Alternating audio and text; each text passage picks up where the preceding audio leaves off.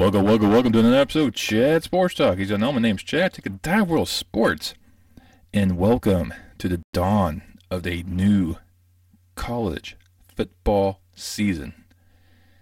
The time of this video, week 0 will kick off in 2 days. That's right. There's a slated game populating the calendar coming up on August 27th, and I'll dive into some of those key matchups, or some of the matchups. I don't really call many of them key, but we'll dive into some of those matchups and also give you my preview for the upcoming college football season and my predictions for the college football playoff.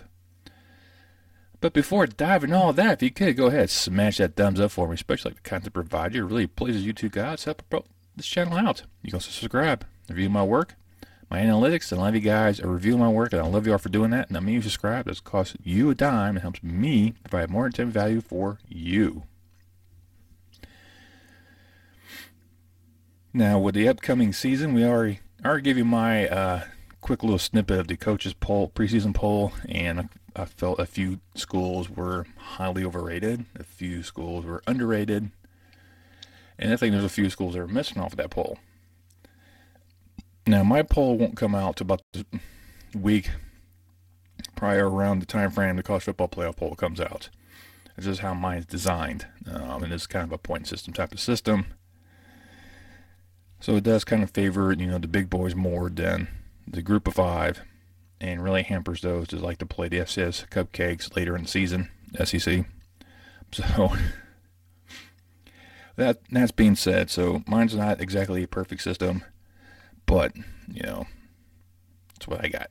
Anyways, I'm going over some of the aspects coming up with the upcoming season. There's a lot of teams out there that I think are vying for there. I think no one has any doubts that the top 2 schools that should be at the very end: Alabama, Ohio State. I don't think anyone's going to question that whatsoever. Right now, they're both poised to repeat some of their swagger they did last year. Alabama's got something to prove. Ohio State's got something to prove. Ohio State's got to come back and beat Michigan. Alabama's looking for another ship. So I think those two will be the last 2 standing when it comes to the time frame for national championship. And I don't know which one to go with. I really don't. And do I go with the proven veteran Saban? Not many people beat him, especially his former assistants. Only a handful of those have done that. Or do I go with the upstart of Ohio State, who has developed a rich history up there in the Big Ten country? It's one of the most dominant schools in recent times.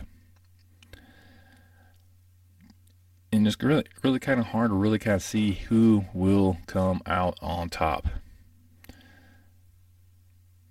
So, I'm leaning towards Ohio State just because I just don't like to see the SEC keep winning. I like to see a little variety here and there. But I could see Ohio State maybe squeaking past. But, I think it's like a 50-50 shot anyways, depending on the fan. And depending which fan you are, depends on how much of the 50-50 split you say it's not. So, but I think everyone could agree that Alabama-Ohio State National Championship would be phenomenal. Now, the other members of the college football playoff are going to be 2 new ones. I'm going to predict 2 new opponents, participants. 2 schools haven't been in there yet. One has really been significant in the national title frame for many decades now. And I'm going to put Miami and Utah as the 3-4 schools heading to the playoffs. So that's going to be interesting to kind of see that one kind of play out. So, I mean, that's a weird aspect. Well, let's go ahead and go down some of the conferences, how I kind of see some of these matchups kind of going. With the Big Ten, I can see Ohio State knocking off Wisconsin, who Wisconsin just slipped past Iowa to take the West Division. Iowa State hold off just enough of a late surge from Michigan State to win the East. Then the SEC, I think it's all Alabama, Georgia. I don't think there's going to be anyone. Texas A&M might be the next one there. I know a lot of eyes are looking at LSU with Kelly. No, Kelly's going to struggle hugely in his first year in the Bayou, and he has a hard time against SEC when he was in Notre Dame. What makes you think he's going to succeed when he's in the SEC? So I don't think they're quite there yet in LSU. I think Ole Miss has a better shot. I think Arkansas has a better shot. Kentucky, Tennessee could be a surprise. Florida may turn their boat around. So you got those schools there to probably do a lot better than LSU. But I think the top team after Alabama and Georgia is going to be A&M. Out in the ACC, this one I struggle with a lot, trying to figure out who I was going to take where. And I like the idea of Miami. Way the swagger in the U has changed. The talent's coming in. They're saying that this this is definitely a program on the rise, and I definitely see that. And now when I look at NC State, that's another school that's really on the rise. North Carolina, Mac Brown's pretty good. Pitt and Wake will not repeat what they did last year. They should be decent programs themselves. The Hokies, you don't know which version is going to show up. Same thing with BC. And of course, there's Clemson and Dabo Swinney. He's going to find himself back in the ACC championship against Miami and falling short. Big 12, I think everyone's looking at Texas to come out of nowhere and take the Big 12, and not so fast. I think it'll be Oklahoma State. They'll knock off their in-state rival to win the title. And Baylor's be right there as well. But I think it's going to be the Cowboys over the Sooners. Out west, it's still Utah and Oregon, even though everyone's giving USC a bunch of praise, and because of Lincoln Riley going out there to coach. He's going to make noise. He brought in the talent. But I think he's just going to fall just short. But he won't make a New Year's Six bowl with this squad. So USC is going to be on the up and up, and just in time for them to go to the Big Ten. Still makes no sense to me.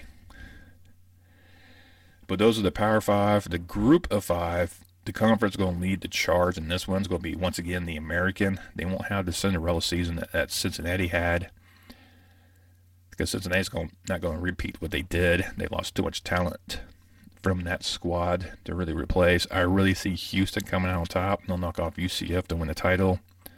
But I see Navy possibly make a nice return. Cincinnati, SMU, Memphis being the other members of this conference. But Houston would be the one making the New York Six Bowl. Out west in the Mountain West, it's between the Aztecs and Broncos. I think the Aztecs are going to win this one. But you can't count out Fresno State, Utah State, Air Force.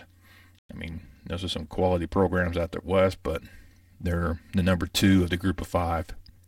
And down there in the Sun Belt, I think it's going to be between App State and Louisiana. I think these are the two dominant teams in the Sun Belt, so I'll go with the Mountaineers edging out the Cajuns in this one. Still one of the greatest nicknames for college athletics, I think, right now is the Raging Cajuns. That's just me. The MAC and Conference USA, it's a pick-up. You decide who wins. I think no one's going to really care, I think, either or, unless you're from those type of conferences. I'm going to go Western Michigan. We'll take the MAC over Miami, Ohio. But with the MAC play, no one's going to come out to really be a force nationally. So it is what it is.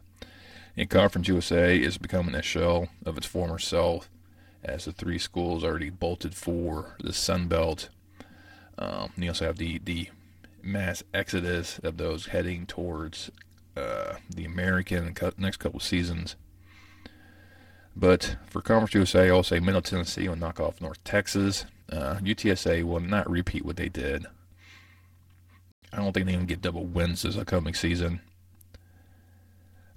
Outside of that, there's not many that really tickle the fancy right there. I mean, UAB will definitely be up there. Excuse me. I think UAB will just fall just short. But, that's where that thing is going to be. And then for the New York Six Bowls, we'll have USC taking on Michigan State in the Rose. The Orange will find NC State playing host to Houston. The Sugar will be Georgia and Oklahoma, while the Cotton Bowl is an all-Texas showdown. Texas against Texas A&M. And let's go ahead and give a little bit of a Week 0 preview. It all starts off 12 Eastern in Bowling Green, Kentucky, where the Hilltoppers of Western Kentucky play host against Austin Peay Governors in the nice one-sided affair. We're starting to play overseas once again. In Dublin, Ireland, you'll see Nebraska taking on Northwestern. This should be a decent showing between these two. I'll give the slight edge to Nebraska on this one. Both these schools probably won't do a lot this year for the Big Ten. It all ends 10:30 p.m. Eastern out there in Honolulu as the Hawaii Warriors will play host to the Vanderbilt Commodores, where I think Hawaii should be able to knock off Vanderbilt in this one and their nice little small complex as they're rebuilding their brand new football stadium out there. And but only one other contest this weekend that probably be any good, depending, is Wyoming and Illinois playing out there in Champaign-Urbana. Both these programs will probably be middle of the road, if not lower end of their conference standings. This will be a good test to see if Illinois could try to build off of something what they started last year. They could continue on that notion, and I'll give the Illini the slight edge over the Cowboys in this one. I think this one will be decided by 3. Well, that's basically it. I'm not going to go into too much details about all the other bowls and who I see is going to go where. There's too many nuances in there. I don't have Notre Dame in New Year's 6. I don't see that happening. For me, I think they're ranked too high anyways initially, because that game against Ohio State they got it coming up will greatly determine how their season's going to go. And Notre Dame does have a tendency to falter in games that actually matter. I know this. I'm an Irish fan. I'm not, blind to their plight. I'm also one of the ones that keep saying they belong in the Big Ten. So, hey, I'm one of the obscure Big Ten fans out there. But anyways, enough of that being said. This is going to be a nice, exciting time frame. Football's coming back. The college kids, I mean, if you can call them kids, I can call them kids because they're about some of the freshmen the same age as my daughters. So, to me, they'll always be kids. But you start seeing them take off, try to see who's going to rise to the top in terms of being the next number 1 pick, who's going to be the next rising star, who's going to make their splash to get that huge NFL contract. Time will tell to see how this one plays out. I'm not going to make any predictions about the Heisman. I think it's way too early to really kind of do that anyways, because you're just going off of expectations. And that's why I'm not a big fan of preseason polls, preseasons, All-American and Heisman picks and whatnot. I like the idea of doing the predictions because that's just fun. I mean, then you can kind of look back and see how much of how much you didn't know what actually happened at the end of the year. But anyways, those are my picks. Like I said, Alabama, Ohio State battling for the national title. I'm getting the slight edge to Ohio State, but I think this one could change as the season progresses. But like I said, that first week matchup with Ohio State and Notre Dame will really determine how that one kind of goes. Well, But let me know down below what you think, how much of a dummy you think I really am. Do you think my Final Four is a way off prediction, especially since I decided to put Miami and Utah both in there, both making their first appearances, and leaving out the Big 12? Do you think the SEC will put 2 in there again? I hope not. Do you think the Big 10 will actually get 2 in there? I don't like the 2 teams from one conference in there. I think it should be conference champs. That's just me. But, hey. And let me know what you think about my New Year's Six bowl predictions. You know, who's going to go where. But just leave those comments down below. Watch out next week where I prepare week 1 of the college football, as well as give you my NFL preview. That's right, NFL is around the corner. It's a great time to be a sports fan as football's kicking off, and you know, not too long after that, you got your basketball and hockey kicks in. So, busy time frame for people like me, and plus I'm still trying to do my top 50 greatest baseball players of all time, so I'm still racking through that one. Still got a couple more positions to go through, as well as, you know, all the teams. So I definitely got myself busy coming up. So stay tuned. I got plenty of more coming out for you. And while you're down there making your comments about how silly I am, you could go ahead and smash that thumbs up once again. It really helps out. You can also share this video with your friends and family. It really helps promote this channel. Once you subscribe, make sure you hit that bell notification. That'll let you know next time I post a video.